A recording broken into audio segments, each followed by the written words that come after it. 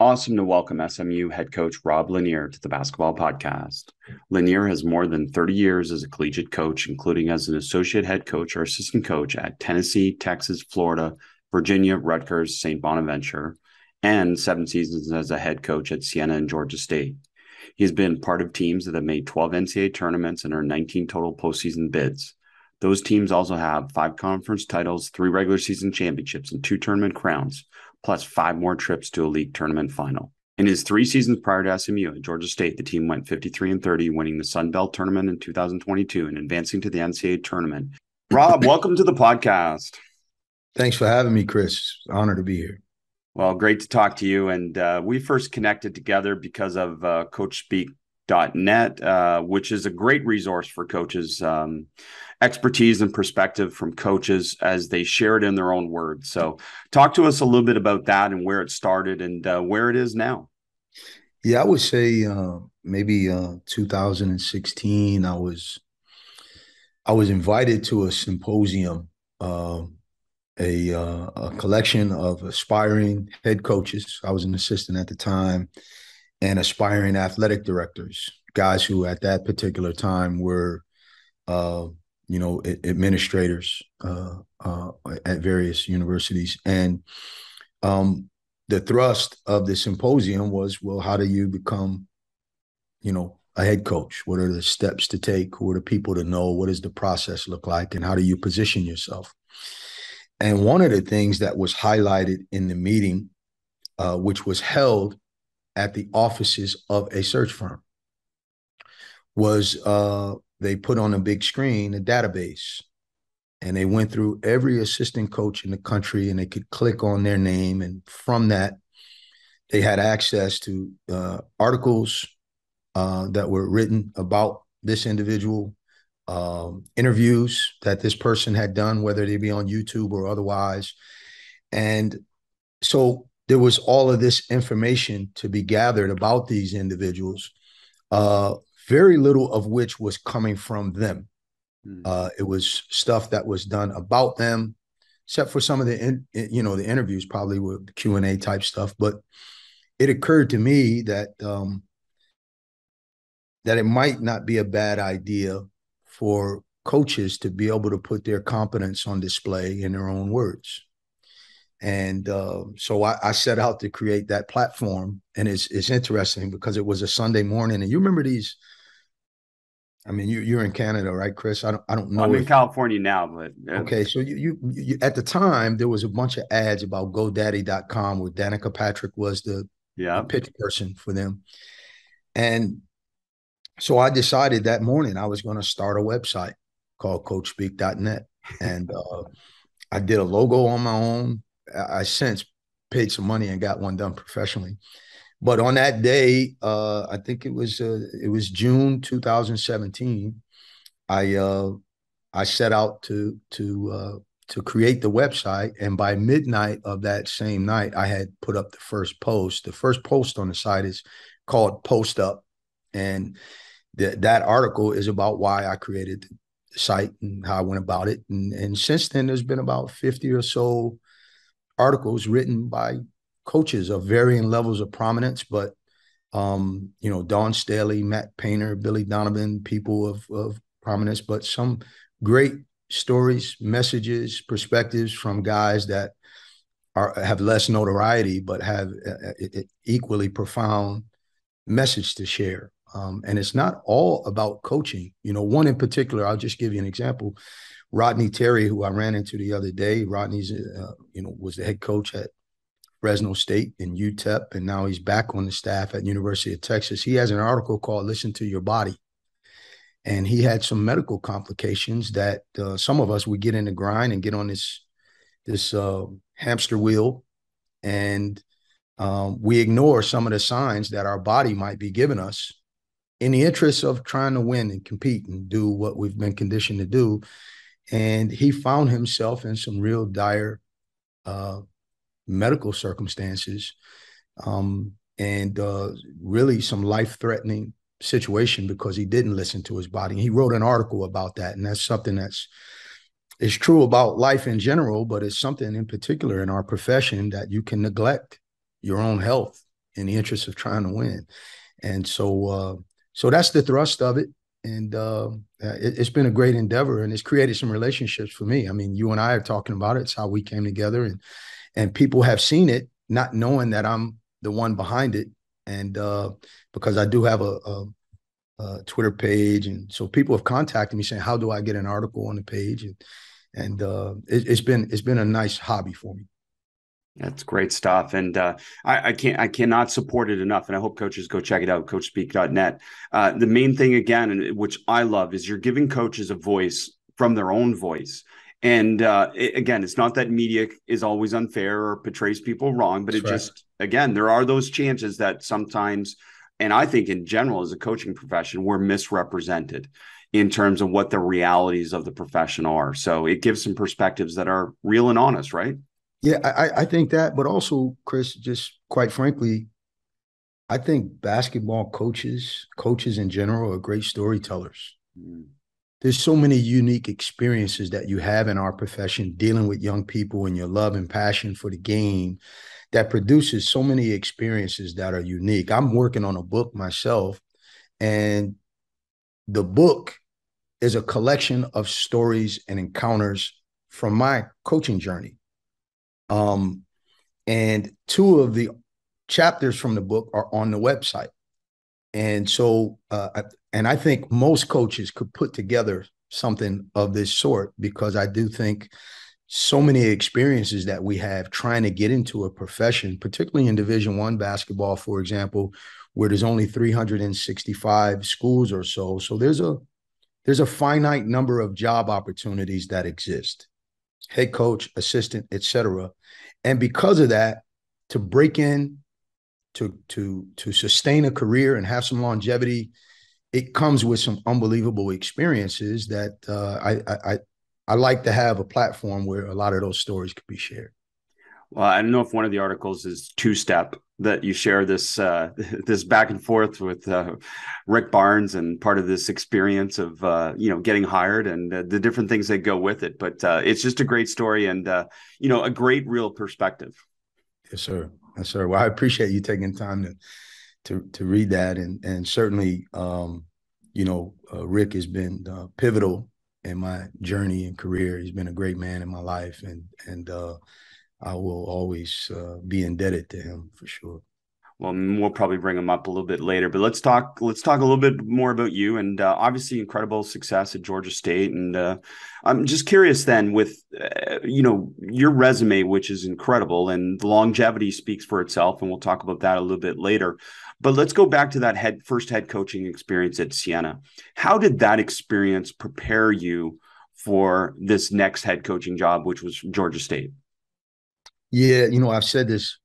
I don't know who's going to listen to your podcast. I know it's pretty popular, but this will be redundant for those who have heard me talk about this before. But, when I was a younger coach, I did a good job of comporting myself in such a way that I developed a reputation as a young guy who had a bright future. And a lot of that has to do with the fact that I've been fortunate to be around good people that I learned a lot from. And I tried to remain humble because I knew that I didn't know very much.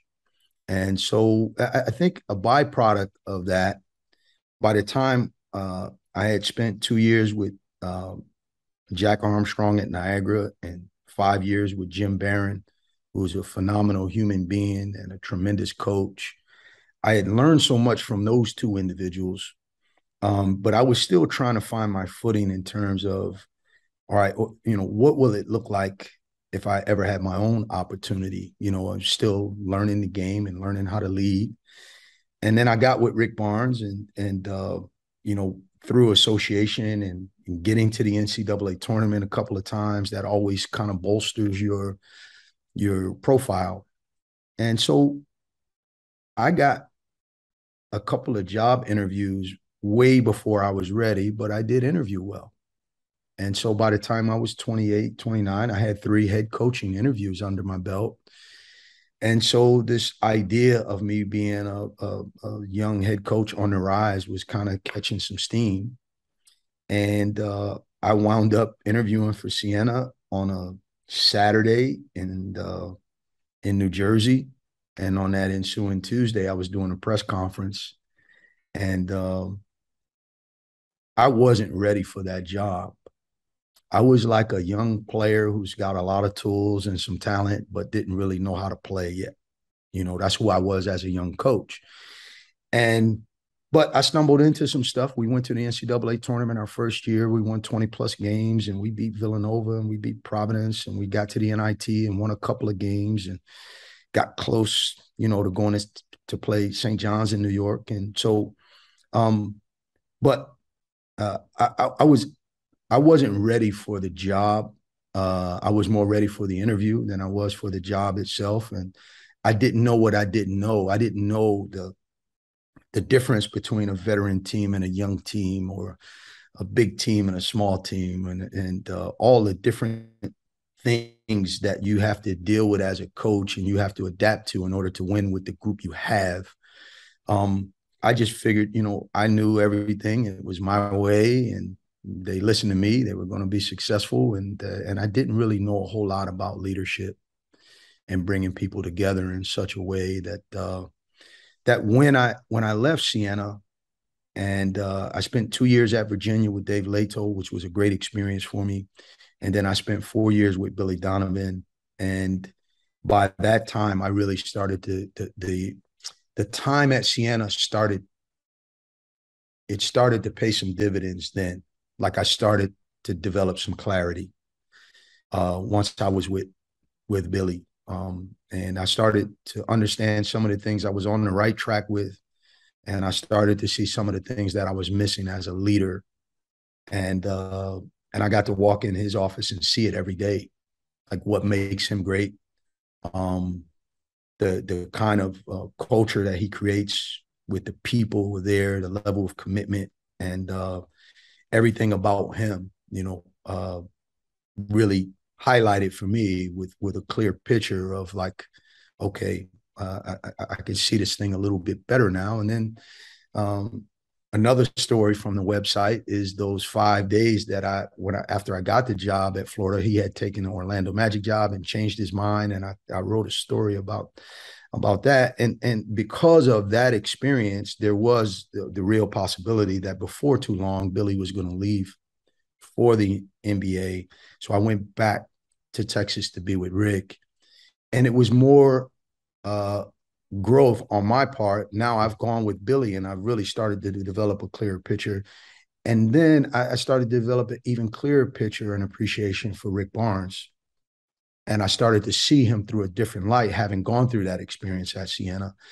And with both of those guys saying, man, this dude been doing this 30 years. How is he doing this? And gradually it became more and more clear that it's really about the people.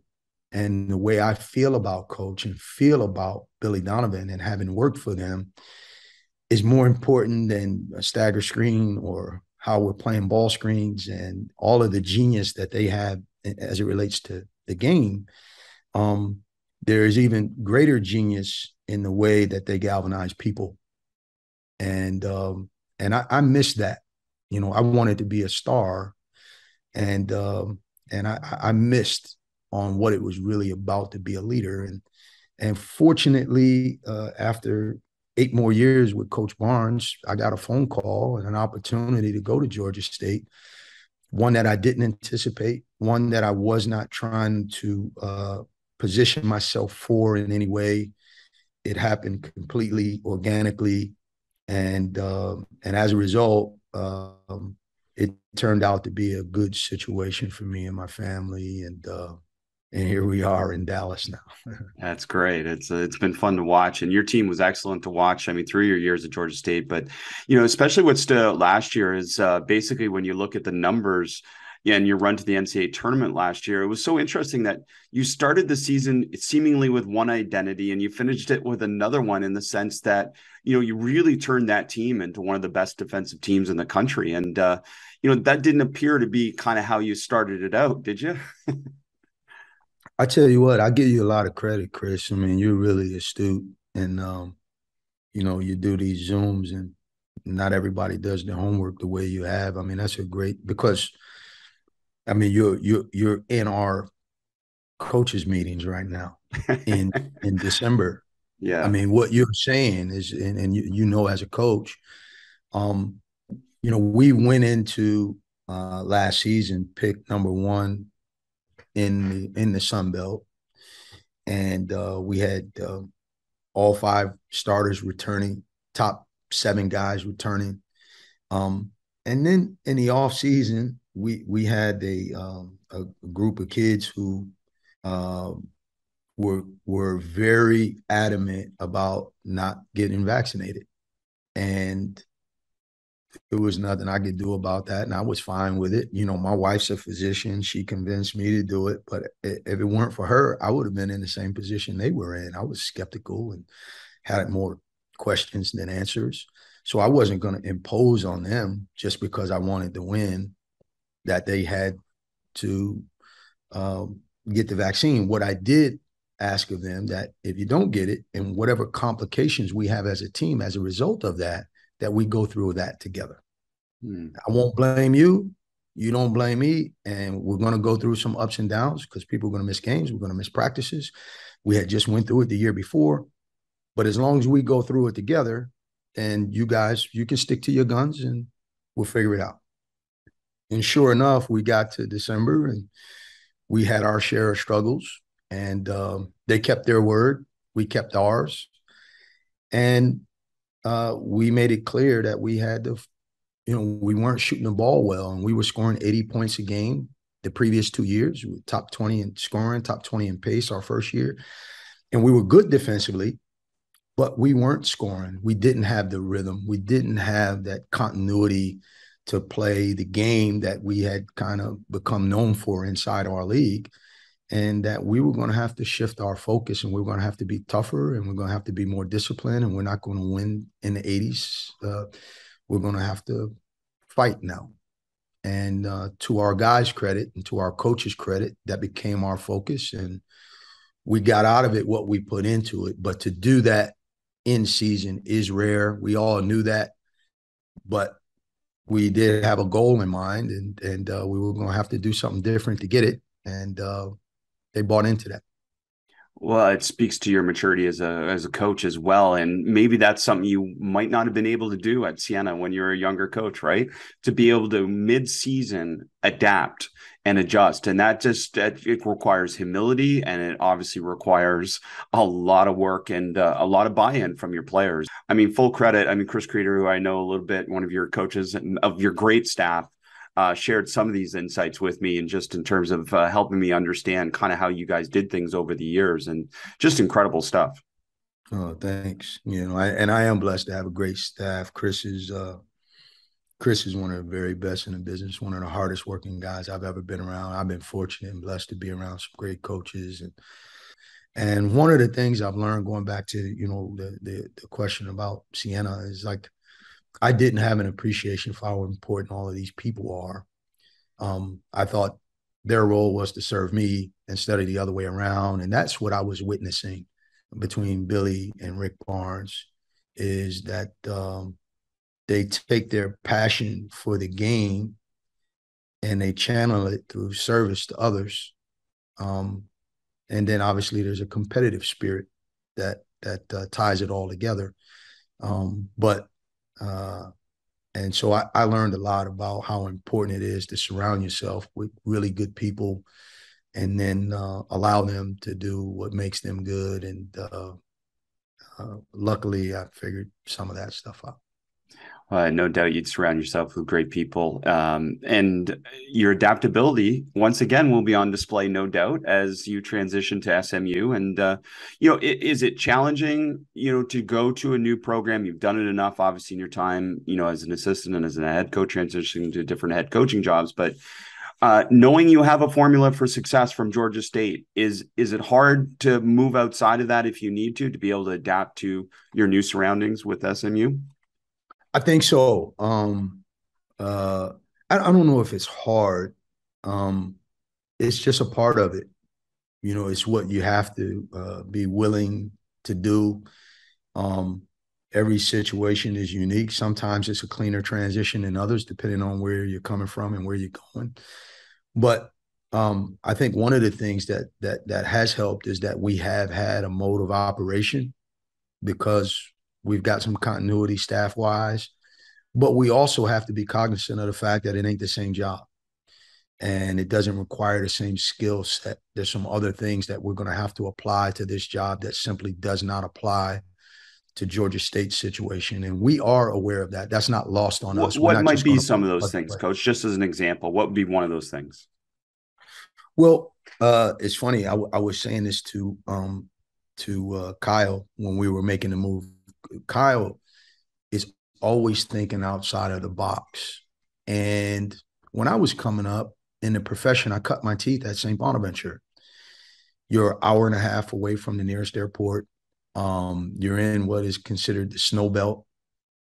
It's a small town of 16,000 people that isn't very diverse. So you have to find creative ways to work around some of those things to get good players so that you can be competitive in the Atlantic 10. Then when you go to Rutgers, you don't have those same challenges. Your challenges are different, and you have to figure those out and adapt. And so it very much the same thing. We're dealing with a different budget, different travel, everything as it relates to taking care of your players with regard to meals and all of these other things.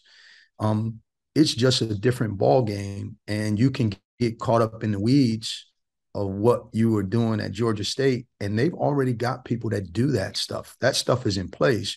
So you got some other fish to fry when you're at a place like this, and there's different relationships to create and different connections with alumni and people that are really invested in this program. And so you just have to make sure that you're not wasting time on things that are already in place because you're stuck in the day-to-day operations that took place at Georgia State. It's a great place, but it's a different setup. It's a different kind of campus.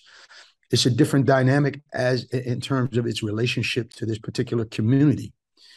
And then from a basketball landscape, it's a different recruiting animal. So there's so many different things that you have to adapt to. And then quite frankly, it's a higher level of basketball. So we can't just have the mindset. We just keep doing what we've been doing, and it's just going to translate. We know that it's a unique challenge, and everyone's got to step it up a notch. In talking to coaches, it could be something as simple as, something you ran or a drill you used at a past school with different players just didn't work the same at the next school with different players. And is it sometimes as simple as that some things just don't translate because it's a different group of players? Absolutely. We ran a ball screen heavy system at Georgia State. We played fast, but we had three guards that could play pretty well in pick and rolls. And we had bigs who weren't back to the basket, post up, low post guys. So we had to keep them moving, but we didn't have that traditional stretch four that people were playing with. So we tapped into a way to play a 6'10" and a 6'9" together without the 4-out spacing that is so common with everyone today. And a lot of times it's 5-out. Well, all right, how are we going to play with three playmaking guards and two bigs that don't stretch the floor? And so we found something that worked for us, and we got pretty good at it. And we found even this summer, this team is not suited for that. We can run that as a play or as a concept, but as our base offense, as the thing that we really teach day in and day out, we have to think outside of what we did the last 3 years and really hone in on what we have and how we can best utilize them. It's going to be fun to watch and to see how you guys do things. And from a professional perspective, so, your family, you personally, you've been in a lot of different schools. Is there much different from a professional perspective for you and your family to be able to go to different places? Well, yeah, and you know what happens too, Chris? It's happened. I got young kids. They're not young now. My son is on the team here. He transferred to us from Davidson. My daughter is a sophomore. She transferred here from UNC Charlotte. So we got the whole band back together. so much of the moves that we made over the years took place at varying stages of their growth. We moved when they were in elementary school. We moved when they were in middle school. Then we made one really hard move when they were in high school. And then we made this move while they were in college. And so they've become really adaptable, but we had to go through some real turbulence to get to this point, because you pull kids away from their friends and the things that they're used to and they enjoy, and the cities that they've, fell in love with, and the school that they like, and their teachers that they like, all of those things, the comfort. Um, it it took some time, and now they're very adaptable. And one of the things that I hated was I always wanted for them to have what, I think maybe you and I have, is I have a hometown. Yeah. And my kids are almost like military kids. When people ask them where they're from, it's like a trick question, because, my son was born in Austin, but after a month, he was already moved to Albany, New York. And since then, he's been Albany, Charlottesville, Gainesville, back to Austin, Knoxville, Atlanta, and now Dallas. And so it's become a part of our, reality as a family. Do you have any advice for people that would go through these with handling that for your kids or for find a wife that is invested in you and your career. And I've been fortunate that my wife is a real trooper, and it's about the four of us. One of the articles one of the chapters I'm working on for my book is an article called 1,000 Words. It's a picture. There's a picture from my press conference here of my family sitting in the front row, looking up at me, smiling. And the reason why the chapter is called 1,000 Words, because when I see that picture, I think about the day that I got fired, and I walked in my home that afternoon, and it was those three. And for my wife and I, we want to help as many people as we can, and we've got family and people and relationships that we built over the years, and we're going to try to be a blessing to as many people as possible. But it's about the four of us. The decisions we make, the things that we do is about our family. And so the biggest key for any young coach that's aspiring is to make sure you do a great job communicating. If you're in a young relationship and you're building a relationship, and this is a part of it, what I tried to do is, because I knew that my wife and I had a great relationship, is I really tried to educate her on the realities of our profession, and so that she wouldn't be surprised by all of this. And she's been all in the whole time, and she makes everything work. The communication with the kids through all those tough times, and she's really, in a lot of times when you're in the midst of this, sometimes she's raising them almost by herself at times, even though I'm there and I care about them and I love them. But sometimes you're detached because you're so focused on what you're doing, and you need someone that supports that. And I've been blessed in that way for sure. I have no doubt about that. And connecting a little bit back to your program, then I've been told you have 3 core values in your program that shape the way you guys approach things. Would you share those with us? Yeah. Humility, respect, and responsibility.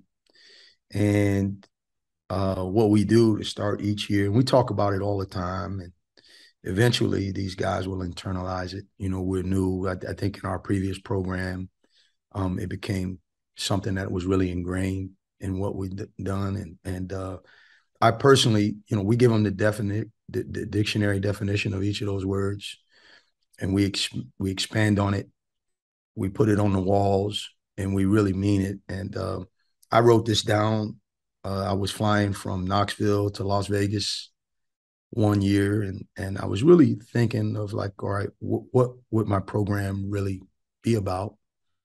And those were the 3 things that came up. And the humility piece is the most critical, because I think for young people, you get a small window of opportunity to capitalize on the talent you've been blessed with. and you get to be on a college campus by virtue of that. And what do you do with that time? And I think in general, young people who think they have all the answers, who already think they're a finished product, they deny themselves the opportunity to truly improve and become the best version of themselves. And so this whole college basketball experience is really fleeting. You and I know that if you have someone for 4 years now, that's brief, let alone the way the landscape is now.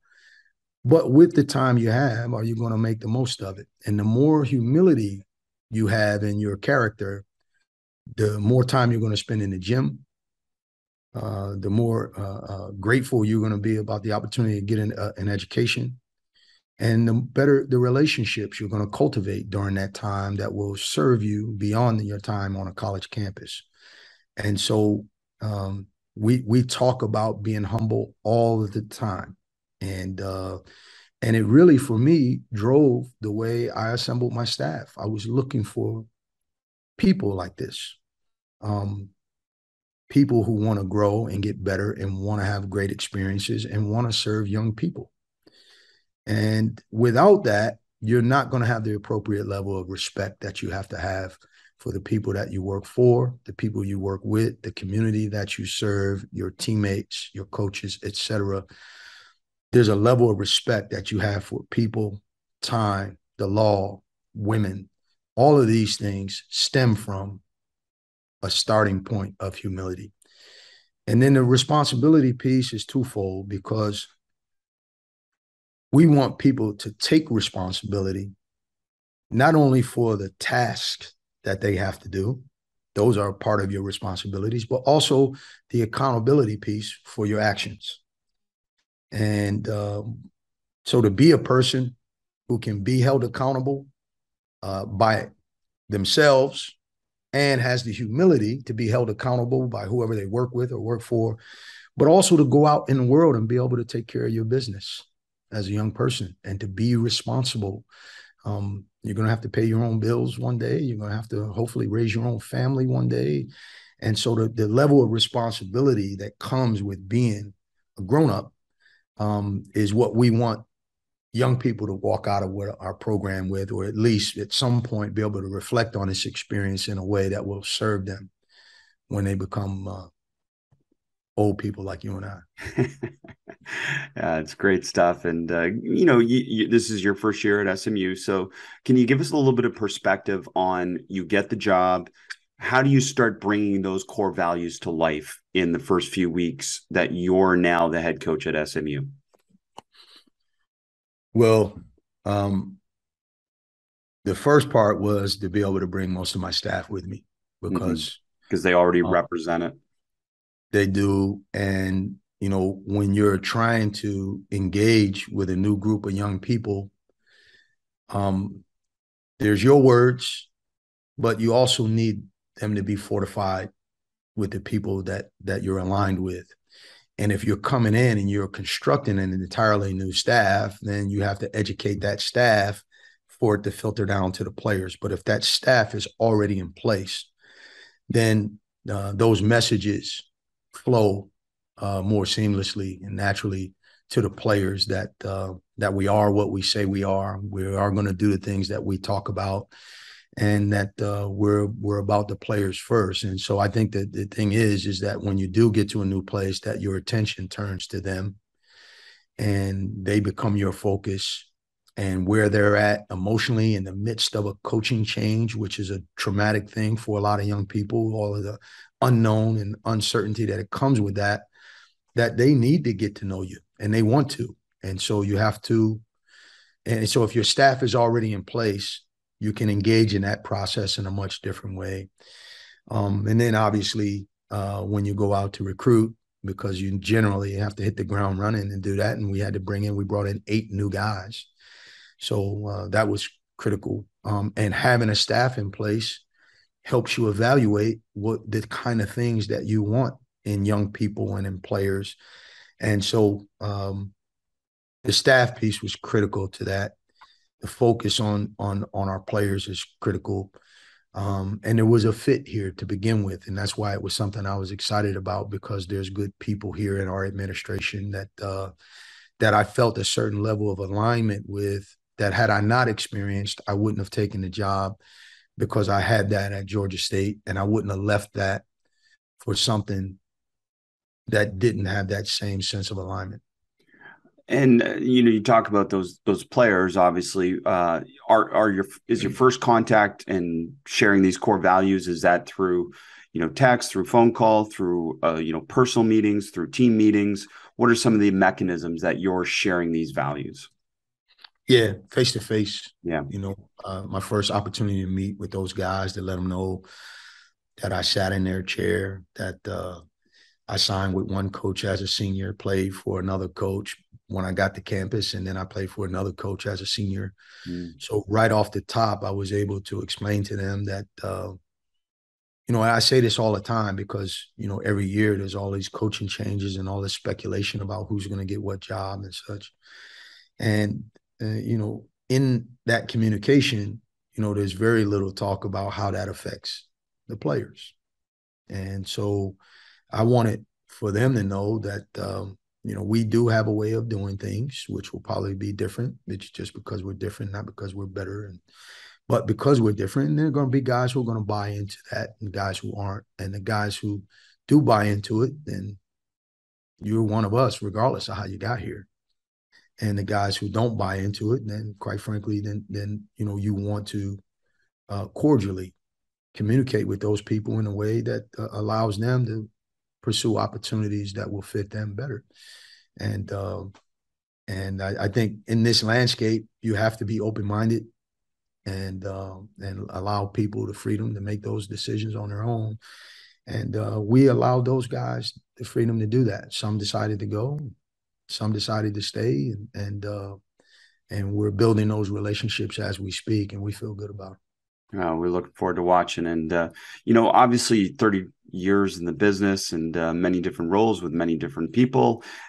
Curious then, we always ask about advice to younger coaches, and I do want that at some point here, but maybe let's start with advice to older coaches, because I don't think we consider that as much nowadays, that, someone like yourself has some advice to us older coaches. Well, it's funny. I was having a conversation about this very thing recently. It wasn't in the context of coaches. I was speaking at a local event here with some guys my age, some older, some maybe a little bit younger. And we were talking about young people these days.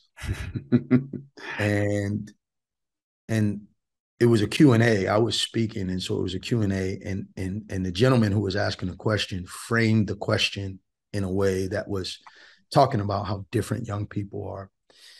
And my challenge to him, or my retort, was that I don't think young people are any different than we were at all. What I think is that they live in a world that they didn't create that is much different than the world we grew up in.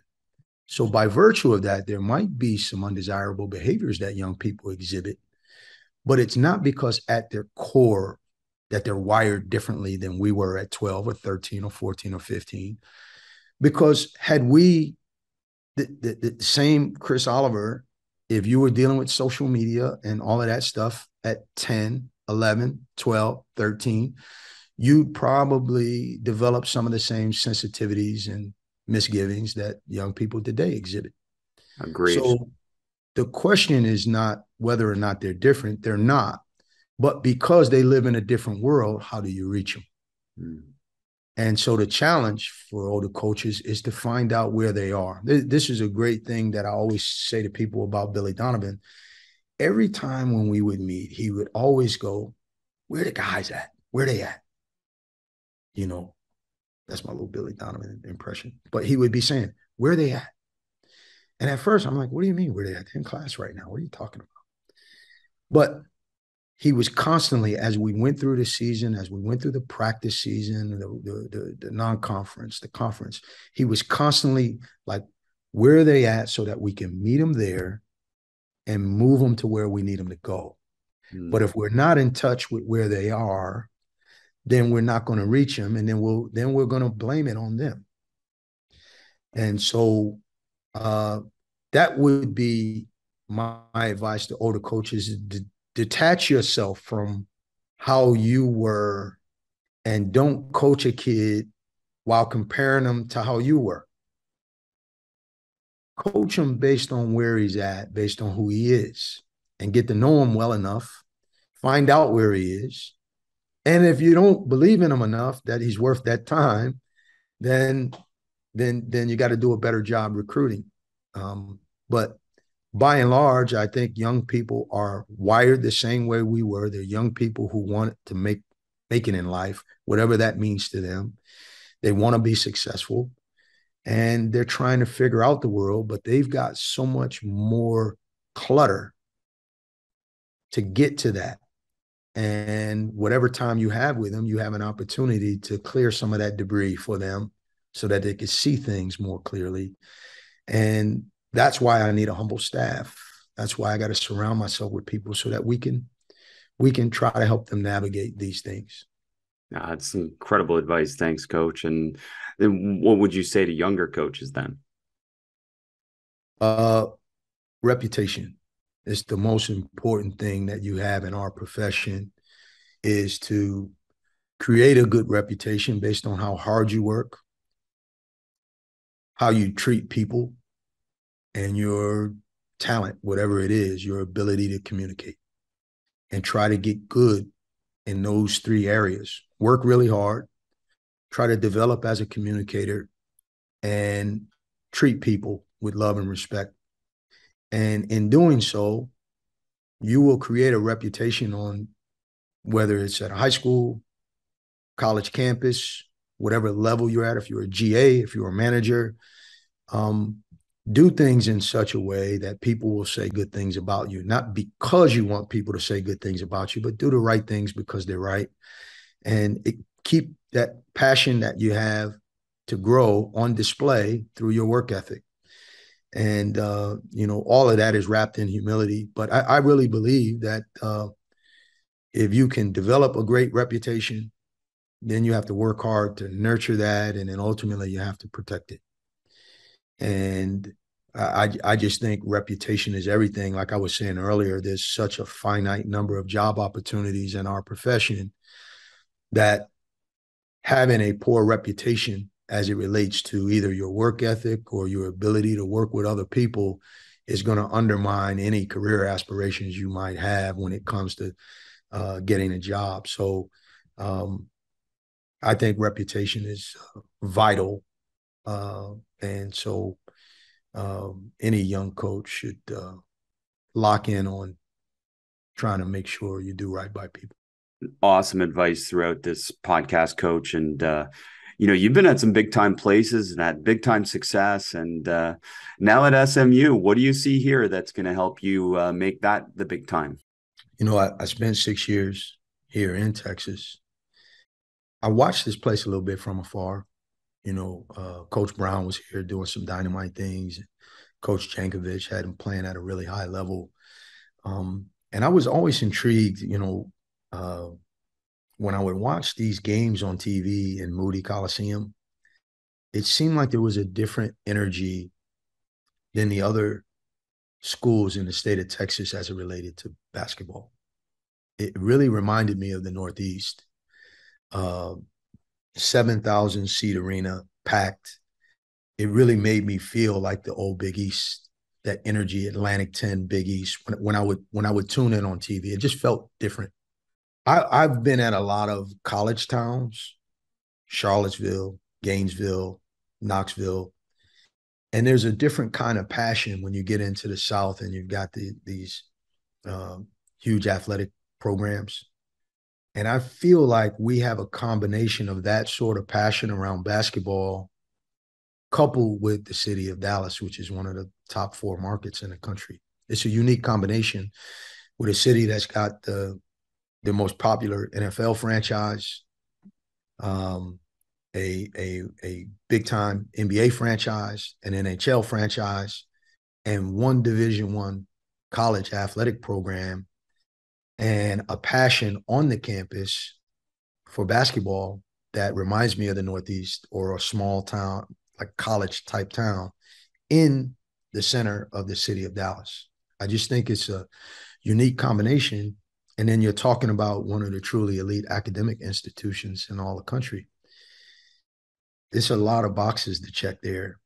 And there's a lot of reasons to believe that we can be successful. And it really has energized us as a staff, and me in particular. I feel like there is a real opportunity to do something special here. Well, we're so excited to watch it, Coach, and we can't thank you enough for sharing the game with us here on the podcast. Well, I appreciate everything you do, Chris. Thank you.